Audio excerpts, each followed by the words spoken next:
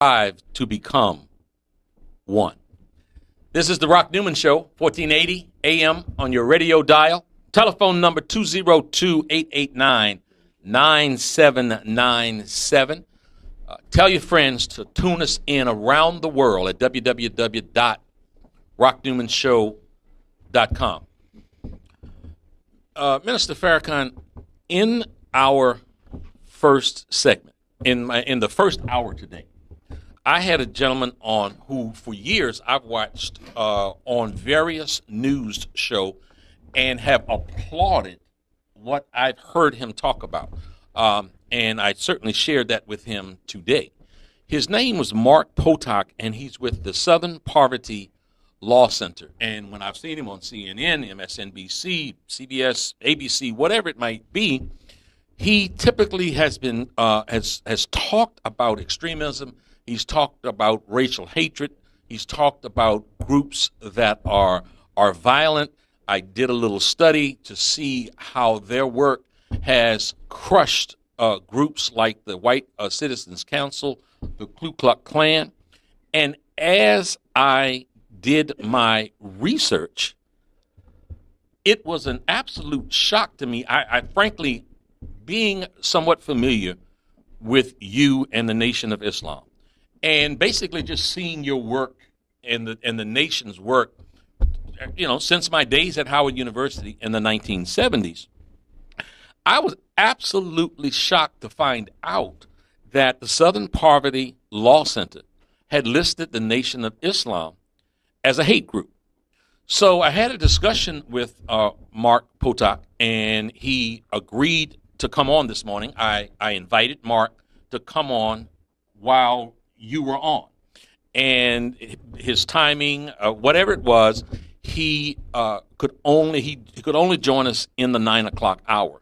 And so I talked to him about some of the work that they've done, the threats that they live under. We were made aware of people trying to bomb their buildings. They say they spend over $1 million a year in security for people that constantly live under constant threat.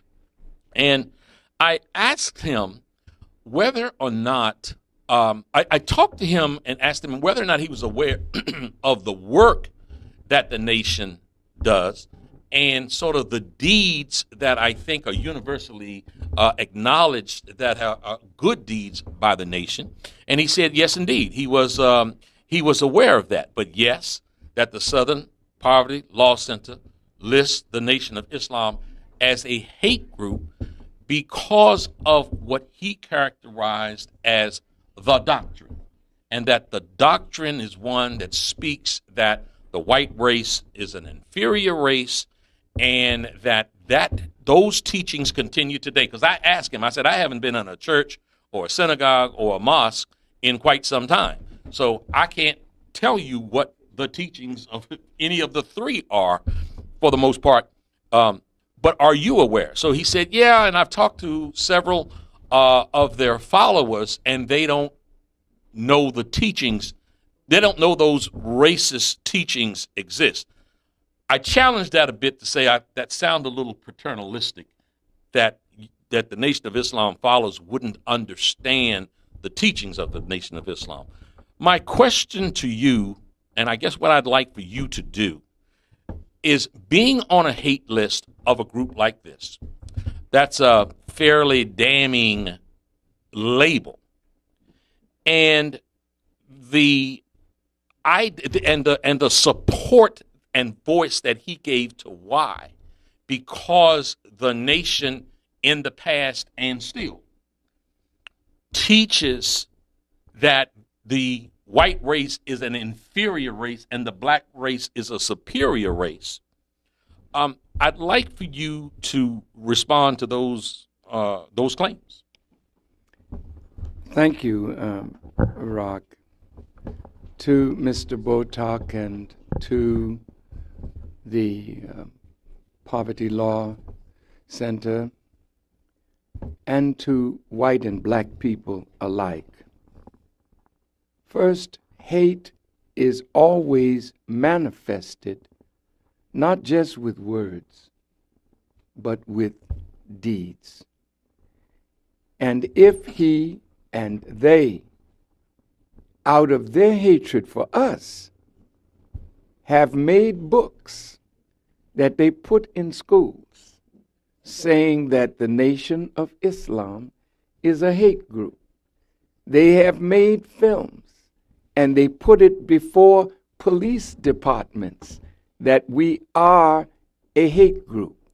They are the purveyors of hate against the Nation of Islam. Now, if they've spent $1 million a year on security, and yet all of this that they've done to us, yet they can't find one hateful act that any one of us has done to any one of them. So what is it about our doctrine that causes them to classify us as a hate group? Let me tell you simply what it is. Now, they say that we teach that white is inferior and black is superior. I don't know in what context you are speaking, because we as black people are in a very inferior position, not only in America, but in the Caribbean, in Central and South America, and in Africa. We once were in a superior position. But since two things can't occupy the same space at the same time, they are the ruling people of this time. So that's a lie or a misstatement of fact. But here's what we teach. And white folk teach it too. Let's see. The Honorable Elijah Muhammad said, two white people cannot produce yellow, much less brown or black. But the black man in us and from us came every species of human being that is on our planet. That is not hate or racism. That is an absolute fact. Now, some white anthropologists, one of the main ones was Dr. Leakey. He was looking for the origin of man. And he didn't. He may have passed through Europe, but he didn't stay there. He went to Africa, and he found the bones of a man 750,000 years of age, and they called him Zinjanthropus. Zinj meaning black, anthropus meaning man, and Zinjanthropus had a father. So they kept on searching, and they found bones of black people 1.5 million, 2 million, 3 million years. We are considered in the Bible the Ancient of Days. You cannot find our origin in the earth or in the sun. You find it with God. Now, having said that, does that mean we are superior? In the genetic sense, absolutely. If you keep bothering us, black folk shoot not AK-47s, they shoot something that if we mix with you, you are gone, we stay. So genetically, you are inferior. That's not your mentality. That's not your creativity. That's your genetic makeup. We can wipe you off the earth just cohabiting with you. And that's why your population is going down. Now, we didn't do that. You're the one that's promoting intermarriage now. Yes, there was a time when you would kill a black man for looking under a white woman's dress that was hanging on a clothesline. Now that's hate. We don't do that.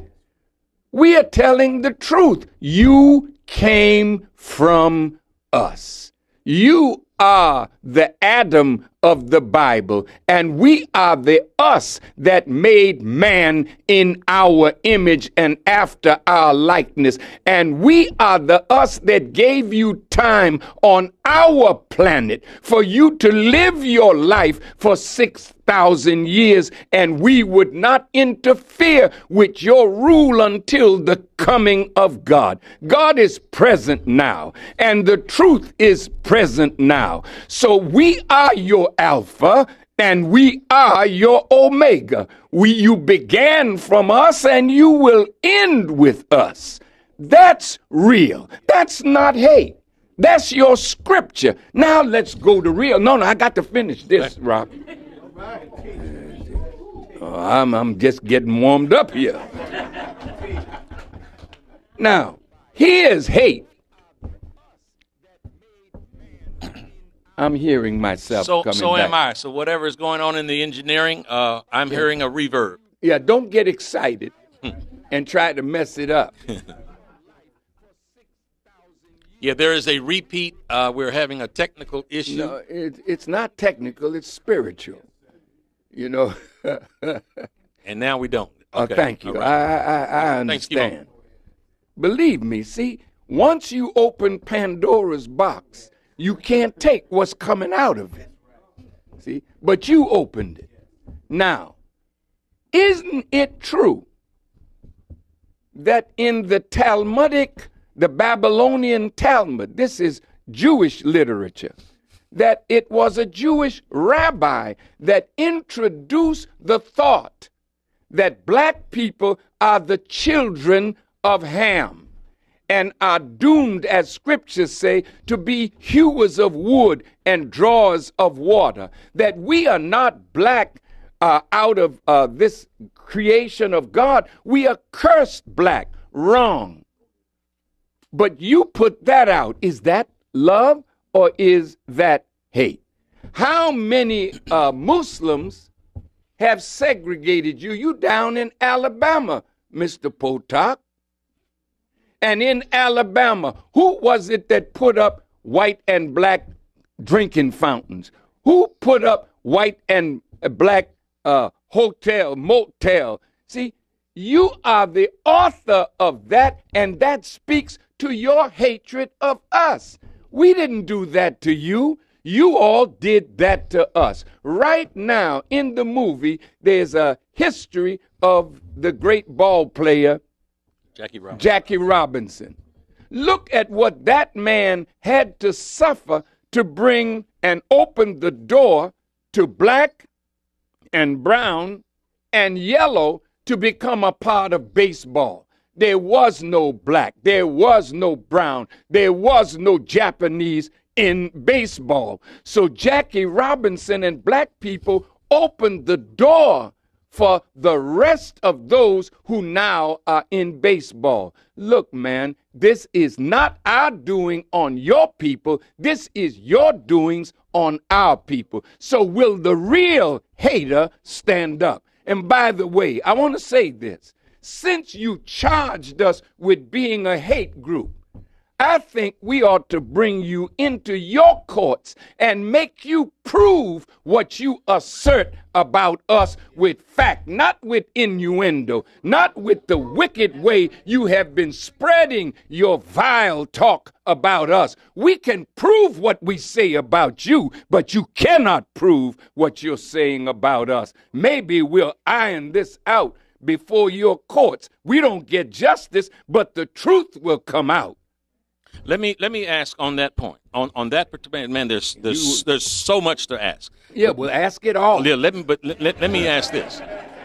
Don't hold nothing back. So the Southern Poverty Law Center, I repeat, has the Nation of Islam listed as a hate group. Now, it would seem to me, here's what I'd like to do. As someone who arranged boxing matches, someone who arranged fights, and someone who is making an earnest effort to try to heal the wounds of all, if Mr. Potok is still watching, I hope you are, and if not, we'll certainly, reach out. I would ask Mr. Potok and maybe his people, I would ask him if he would be interested in having an open dialogue to either agree or to or vehemently disagree. Is that something that you would be interested in? Yeah, of course. Let me help you with that. See, look, don't bring Potok alone. Bring the ADL, Mr. Foxman. Bring the presidents of the 12 Jewish organizations. Sit down in front of the world with us and our scholars, and we'll debate you, and I know you won't win. That's why you don't want to come on no show with me. Let me say this. I don't argue.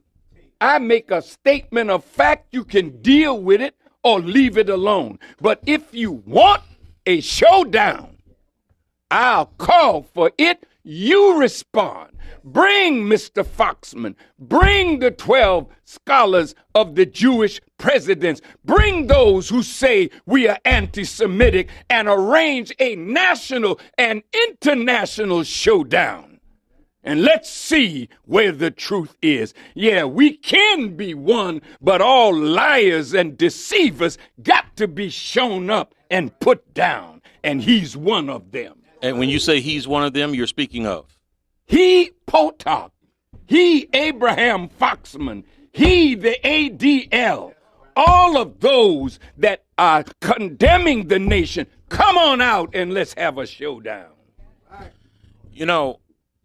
I want to say this, that when people have a difference of opinion, whether it is a presidential election, whether it is election for mayor or for dog catcher, we live in supposedly a democratic society. And there are debates to be had to determine and let people decide for themselves. Now, I know that there is a body of thought that says that you don't talk with an extremist, you don't talk with a terrorist. But if any example in our government is to be taken, we talk to China. We talk to North Korea. Converging sides with very different and hostile sentiments try to talk. Menachem Begin and Anwar Sadat, each side calling the other a terrorist. At least they try to talk. And for me, and I don't want to sound Pollyannish or naive, I would ask the simple question. Let's have a coming together to deal with the questions that have been posed. Not the questions, I'm sorry, the accusations. The accusation, Mark, that you make, that you feel rooted and comfortable in your belief, Mark, that the Nation of Islam should continue to be listed as a hate group. And the minister is obviously vehemently disagrees. Now, you have your reasons, Mark, and obviously the minister has his. And what I would like to invite both of you to do at some point, and as you say, if Mr. Foxman from the ADL and the other people that you talked about, why wouldn't we have that kind of open, transparent dialogue to try at the end of the day to reason with each other? That is something certainly that I will attempt to advocate from this little desk where I sit, and we'll see what happens. Now, let me just say this, brother. You can't find one act that the Nation of Islam and Louis Farrakhan has done against Jews or whites. There are hate crimes in America, and they're all cataloged, not one has been named on the Nation of Islam and followers of Louis Farrakhan and the Honorable Elijah Muhammad. If we are haters, why can't you show me some hateful act that we have done other than our telling the truth that exposes your lies and your deceit? So let's have the showdown. I love the term showdown. And since you are a promoter of a fight, this is a fight that needs to be had. Make the fight happen. Otherwise, you'll always follow me up. If I come on the show, you'll come behind me. Oh, he's a hater. He's this. No, let's come out in the light. You know how cockroaches are when the light comes on. You know how rats are when the light comes on. They run for cover. Well, we're not running nowhere. We look for this kind of dialogue. We've tried for almost 30 years to have a dialogue, a meaningful dialogue. We've had dialogues, all right, but it ends up with them telling me I got to apologize for telling the truth.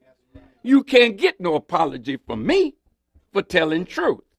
Now, I will prove my truth. Let them come. And let us go to the phones. We have callers lined up. Caller, you're on the line. You're on the Rock Newman Show. Our guest is in studio is Minister Louis Farrakhan. That's the Queen, Aretha Franklin, on the Rock Newman Show at WEAC Radio, 1480 AM. I'm going to give this number out one last time. We've got some callers on hold. 202-889-9797. We've got a lot of stuff going on here. You can tweet us at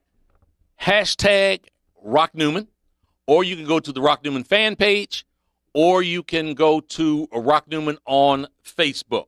Let me say, I would be remiss if I didn't announce this, that Minister Farrakhan will be speaking tomorrow, April the 28th, just up the street at Union Temple Baptist Church, located at 1225 W Street, Southeast Washington. And that will be the 40th anniversary, I think, of Union Temple Baptist Church. 11 a.m. At 11 a.m. Reverend Wilson was on with us a few weeks back, and that church has certainly been an institution in Washington, D.C. So you are invited to come see him, Minister Farrakhan, tomorrow, speak at Union Temple Baptist Church. Minister, this is something that you probably have answered ad nauseum. It is something, I'm going to go back to Mark Potok one more time, in terms of the criticism of the language, of your language, and one of the justifications for the nation being on the hate list. And that is that supposedly you called Judaism a gutter religion, and that you said that Hitler was a great man. You're right, ad nauseum. I'm sick of it, and sick of having to address something I've addressed over the years. This is not even worthy of my time, to be very honest. Let me just say very quickly, I never referred to Judaism as a gutter or dirty religion. I referred to the practice of some of those who claim to be Jews, and their practice is dirty, using God and the prophets as a shield for unclean, unsavory, illegal, and wicked actions. Christians do that. They use Jesus as a shield. Muslims do that. They use Muhammad and the Quran as a shield to carry on illegal, wicked things in the name of God and their prophets. That's the way I approached it. I did say Hitler was a great man. I did. but wickedly great. See, when they say what I say, always notice how they position my words. Wickedly, this is not my language, by the way, but I did study it. Wickedly is an adverb, and great is an adjective. And you can use an adverb to modify an adjective. Now, I didn't make Hitler. You all made him. There's no time in the 40 years since Hitler has been dead that we made a movie on Hitler, that we talked about Hitler. Y'all talk about him. And you all make him come through time with what the Nazis did. And you bring him to us to teach us of the Holocaust that you all suffered at the hands of Adolf Hitler. Well, let me ask you, we have just put out a book called The Secret Relationship Between Blacks and Jews, Book 1 and Book 2, with over 2,000 footnotes from Jewish rabbis, scholars, and historians. Now, come on and get the book and tell us if anything we said in the book is false. We need to have the debate that I was referring to earlier, because this book was referred to by Mr. Potok as filled with inaccuracies, filled with untruths. See, that's a liar. I'm calling you that, Potok. You are of your father. He was a liar from the beginning. We want to sit down, see, and expose you for the liar that you are, or the demon. Let's come on out and let's have the showdown, because it's time now that black people should go free from your control. You want them to you want to use me as a litmus test before any black man can rise. Let me tell you, there was a young violinist, a great young girl. She's 16 years of age. She was everything that I ever hoped to be. She was studying at the University of Indiana. And she had a tremendous Jewish teacher as her teacher. She and her mother knew nothing about me. But that man, according to the mother, told her, the mother, that if this child ever has anything to do with Louis Farrakhan, she will never get another lesson. Now that's hate. I have never done any act of hatred towards you all. How did that even come up? How do you mean? I mean, you said it was a black girl? Yes. And her mother, and they were being taught by... Well, they came to me, and she played for me. Oh, I see. And I gave her a $5,000 scholarship. And I didn't ask for it, but the mother told me that the teacher told them. She didn't even know who I was, but the teacher made me known. Let me tell you something. You're all so frightened of Farrakhan. Not because I'm a murderer, but see, this thing, this truth that's in my mouth is what scares the hell out of you. But it's not my fault. If you were not doing wickedness, the truth couldn't find you. So let's have this thing, man. Let's stop talking about it. And I bet you, if you can arrange it, we'll throw down. But I'll tell you, they ain't going to show up, because darkness can't show up with light. It's the end of the argument. I think that I would respond to that by saying that my mother was 46 years old when I was born, and the doctor told her, no way you could be pregnant. And she said, yes, I am. So I know you talked about your circumstances of birth. I have circumstances of birth of my own that I wasn't supposed to happen. I was a very big mistake. And since the time that I can remember, I've been told by one and all, well, you can't really do that. Whatever the journey might have been, whatever my aspirations and dreams may have been, that is just not going to happen. And you know what?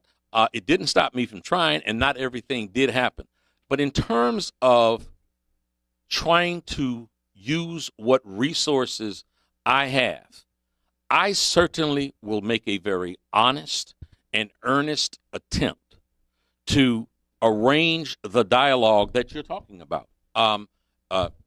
If I'm a betting man from Las Vegas, do I put high odds on it? No, but my life has been sort of lived against the odds, and I certainly will make that effort. I fervently believe that it could be something that would be valuable for our country and valuable for the world. My dear brother, it will be a great learning experience for you in your effort to do this. No, I'm serious. I don't play with this. I tried this dialogue 30 years ago, and I was invited, listen to this, on the Ted Koppel show to have a showdown with the man for the ADL. Foxman? No, it wasn't Foxman. It was his predecessor. But anyway, Nathan Perlmutter, thank you. And I said to them, I said, no, I would not want us to come on television to have a dialogue. I would rather us have the dialogue, and if the dialogue is successful, then we go before the television and say we resolved the problem. Mm-hmm. Now, that's an intelligent approach. But 30 years have gone on now. So it can't be done in no back room. It's got to be done in the public where all the damage has been done to me and the Nation of Islam and what we represent. There will not be any back room dialogue. It will be either in the public for the whole world to see. Otherwise, it was not going to be fruitful for us. We got to end this once and for all. And I'm willing to pay with my life if you can find me lying. Minister Farrakhan,